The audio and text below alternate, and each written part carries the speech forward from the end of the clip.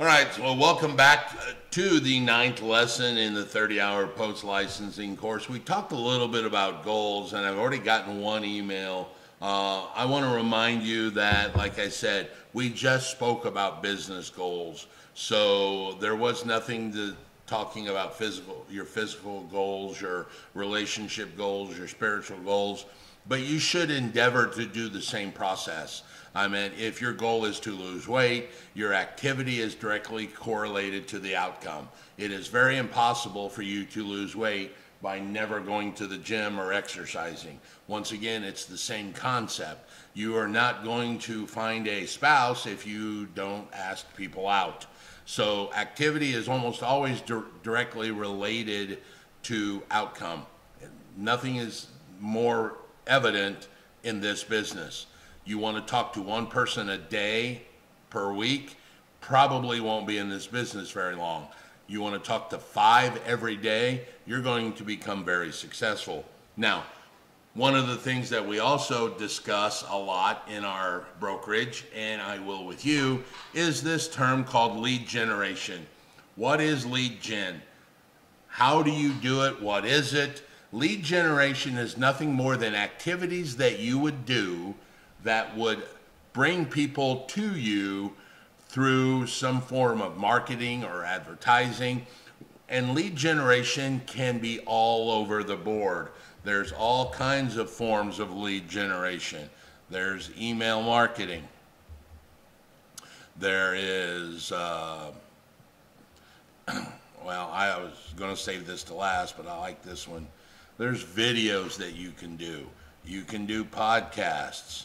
For those of you that may remember, I used to do radio talk show under the name Real Estate Monkey. You know, anything that you would generate with lead, flyers. There's direct mail to houses. And then here's the one that everybody thinks is the be-all, end-all right now, and this is the one that people tend to just do.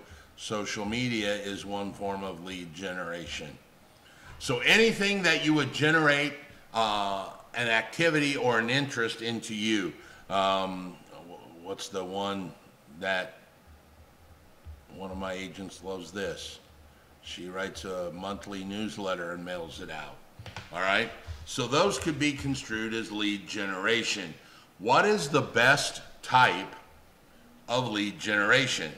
The answer is there is no best. There may be a worst type, because it's based upon you. All right? Oh, you know, there's one more lead generation we should go back here and just talk about, because it's the most obvious one.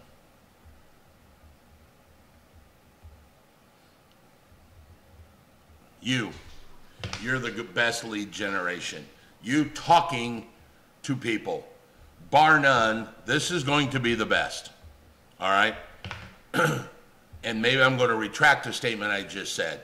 That's probably the best, without a fact. You literally meeting someone at Starbucks and buying them a cup of coffee, you don't even know who they are. They're the person in front of you. You bought them a cup of coffee and go, hey, I'm in real estate. Here's my card. If you ever have an issue or you want to talk about it, please give me a call. Bar none, that's the best, the personal contact. After that, the rest of these here are just going to be a preferential. I am not a fan of that one. There's cost involved. There is a very low turnover. I would much rather use that cost to maybe do that. I love video. I love audio. Obviously, as you're partaking of this audio content right now, I also do videos. I love podcasts. I obviously love radio. Our school does email marketing. I don't write a letter. I do some social media. The key here that I just wanted you to see is notice that there are multiple ones that we do, okay? There are multiple ones, and it may be that you do that as well for lead generation. And you may find that one of them turns out to be better than the other, and I just randomly picked that one. You may find that you get more business from a podcast than anything else. You may get more business from your social media posts. All right. So your lead generation is not just one item. It is going to be several items. And what you should do is sit down and think about all of the ways you can generate leads. You may write bus stop benches. I think this has gone by the wayside because I think, don't quote me, I think that they have removed a lot of the advertising. Billboards out on the highway.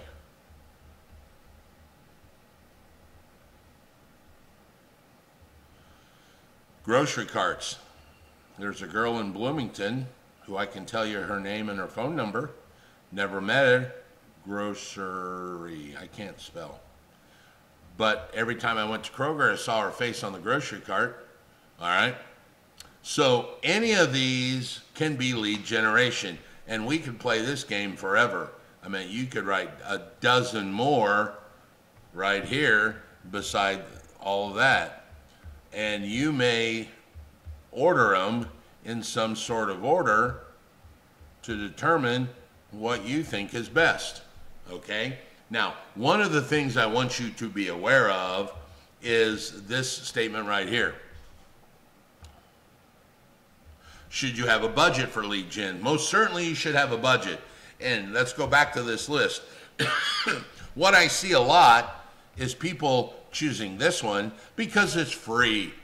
Oh, Facebook's free, all right, to some degree. We're not going to get into that whole I got to pay for internet and yada, yada, yada.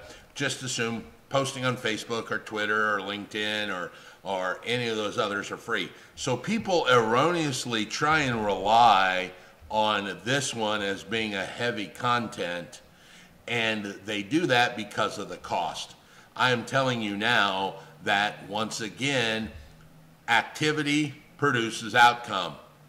And in some of these activities, you may have to spend money. That is fine with spending money. I'm all fine with that. Side note, that one, which I said is the best, is also free. And a lot of people erroneously want to do one of these others to avoid this one. All right? People don't want to go out and meet people or talk to them. I used to do something with my agents that I haven't done in years because I got a lot of pushback, but it was always successful, was I would take them to Denny's for lunch, and before we left, I made them talk to two other people in Denny's. One could have been the waitress. One was the person sitting at 3 tables down. Now, I get that whole people go, well, I'm intruding upon their lunch. Remember, we mentioned this earlier. As long as you're assuming that you're giving value and you feel you're giving value to people, it's really not an intrusion. And I'm not saying you had to sit down and have lunch with them and spend 40 minutes. You could, on your way out, just stop by over the shoulder and lay the card on the table and go, hey, my name is Raymond Modulin. I'm with the Modulin Group. I'm a very successful agent. If you're ever thinking about buying or selling a home, here's my card. Just give me a call. Have a nice Denny Slam. See you later. It could be something like that. Most people, specifically if they are in the market, are not going to see that as an intrusion. So there is nothing that's ever going to beat the personal interaction, period, okay? A lot of people assume social media will because it's free, which leads us back to what we were just talking about. There should be a cost. And one of the things that you need to do, back to that whole goals theory, when you were making money, remember you should set some aside for taxes. You probably should set some aside for marketing as well. Because what you hope is this marketing is going to lead to all these other deals, which will make $3,000, and those lead to that, okay? So you need to understand that there is a cost for lead generation. Now, here's the one that everybody doesn't want to hear, and I know you're all going to have a heart attack, but I'm telling you now, I personally have agents that are using this word, and they are making anywhere from $3.50 to almost $4 for every $1 of advertisement. At what level would you stop advertising? Well, in theory, you never would. If you're making 4 times your return on your spend, that is a good spend. What I'm meaning is if I spend 100 grand and I make 400 grand, how many times a year would you do that deal? I do that deal every year, probably twice on some years. So there is a cost to lead generation. You better be prepared for that cost. Now, that doesn't mean that you can't add in some of these free things. I would not see that as the be-all, end-all. I see a lot of new agents, and they're erroneously telling me, well, I do a lot of lead gen. I'm on Facebook, and I'm on Twitter, and I'm on LinkedIn, and I go, okay, so those are all the same thing, all right? They serve different purposes, I get it, but virtually that is a social media post. Those all would fall under. There are a blue million. I think I sat down one day and I came up with 109 different ways for lead generation. So if you come to me and tell me that you've only got 4 or 5, one, you haven't put a lot of thought into it, because there are numerous ways to do lead generation. Now, once you start your lead generation program, you need to understand that you have to follow up on your lead gen activities. Once you have gotten those 2 names, and I told you during that process that follow-up doesn't count. It didn't count for generating activity. It does and most certainly count for closing, because you must now follow up. You don't look at me and go, well, I've got 100 names on my database. I'm like, okay, when was the last time you talked to any of them? Oh, I never have, but I got them on my list. That is virtually wasted time, because you have to nurture that lead once you cultivate it, all right? So let's use the planting analogy. Once you plant that seed in that person's head about, I'm an agent, I can help you, the market's good, the interest rates are low, there's a lot of good deals, and then you walk away and never call them again, you virtually wasted their time and yours. Because if you're waiting for them to just call you out of the blue and go, hey, I saw you 3 weeks ago, I don't know who you are, but can you help me buy a house? No, because most of the time you can drive a golf ball in 8 different directions and bounce it off 9 other real estate agents in this market. So if you're relying on your 1 3-minute interaction with someone 2 weeks ago to call you, that's not going to happen. You must follow up, because I'm here to tell you now that gaining a new client is always more expensive than keeping an old client. And you want to make sure that once you have got them in your clutches, so to speak, that you are actually actively using some sort of campaign to contact them. All right? That would be some sort of drip email campaign, some sort of direct messaging campaign. And these are not people that are counted in your 2 daily activities. These are follow-up. Now, in your follow-up, I'm not saying that you have to email them every day. You might want to email them once a week, once every 2 weeks, whatever you feel is comfortable. I would not go any further apart than once every couple weeks, potentially maybe once a month, because of the way that people buy homes. It's ironically funny is nobody wants to buy a home until they do, and that decision usually happens within a day or 2 or 3, all right? And you need to be in that window, otherwise they probably remembered some other agent, or some other big name high roller agent has already contacted them in that window. So keep that in mind as well. One of the things you need to understand is this whole referral that we talked about, and one of your best sales reps is a previous client. That actually can be a lead gen agent for you. And what I mean by that is that whole referral concept. Once you have a client and they have closed, you should also still maintain contact, because that person is going to have family members that may move, or they may be moving as well. goes to a whole separate conversation about how long do you contact them. Some people contact them for 2 years past the time they close. Some people don't, ever.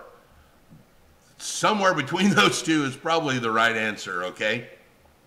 But if you've got a client that you have done a great job with and you manage to close them, and you contact them a couple weeks after closing, hey, thanks very much, here's a couple of my business cards, please hand these out to friends and family and I'll take care of them like I took care of you.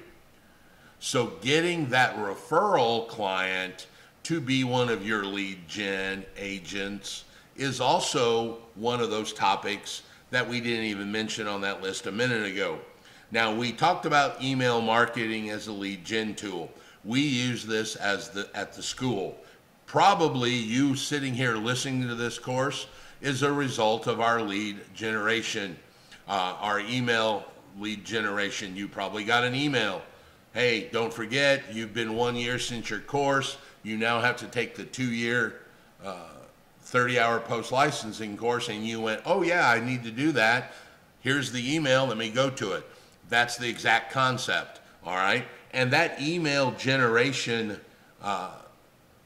that email that you send out to your lead generation can be very simplistic with an Excel spreadsheet, or it can be very costly and expensive with some kind of CRM tool like Salesforce. And that all depends upon, once again, how much money have you budgeted. And as your list gets bigger, you may budget more money because you have now obviously got more activity, which means more results. More results mean more money. And now I can put a higher percentage into my lead gen. So now I'm using something like Salesforce to email people, or Sendinblue, or Constant Contact, rather than me just sitting down with Outlook and sending Bob an email. All right.